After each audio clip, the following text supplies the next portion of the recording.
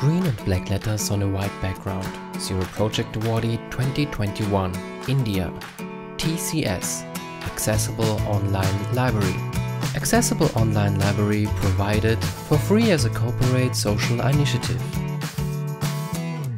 What is TCS Access Infinity about? Ananth Krishnan. The TCS Access Infinity platform supports the ecosystem of publishers of content with the consumers from the visually challenged community of end users in a trustworthy way and in a very convenient manner for content creators as well as content consumers.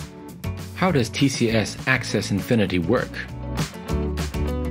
TCS has partnered with DFI, the Daisy Foundation of India, as part of our larger CSR program.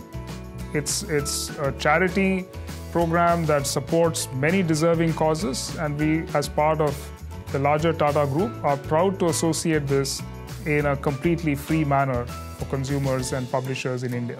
What is unique and innovative about TCS Access Infinity? The trigger was that this content ecosystem today lacks a system which can have trust on the side of the publisher, the necessary controls and tracking on the side of the consumer, and the ease of use which will really drive usage on both sides. What is next for TCS Access Infinity? We have proved that the solution works, at least in the India context. I think it's for larger multilateral organizations, perhaps the World Intellectual Property Organization and others, to take a look and tailor the solution for different ecosystems in different parts of the world. How did this solution help you? I am Dipendra Manocha, founder trustee of Sakham. I am involved with Zero Project both as a service provider and also as a user.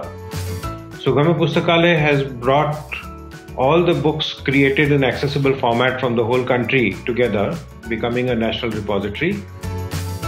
As a service provider, we are able to check whether a book actually already exists in an accessible format or not, which helps us avoid duplication. And as a user, I can just describe it in one sentence that the Zero Project has brought the reading back into my life. Zero Project for a world without barriers.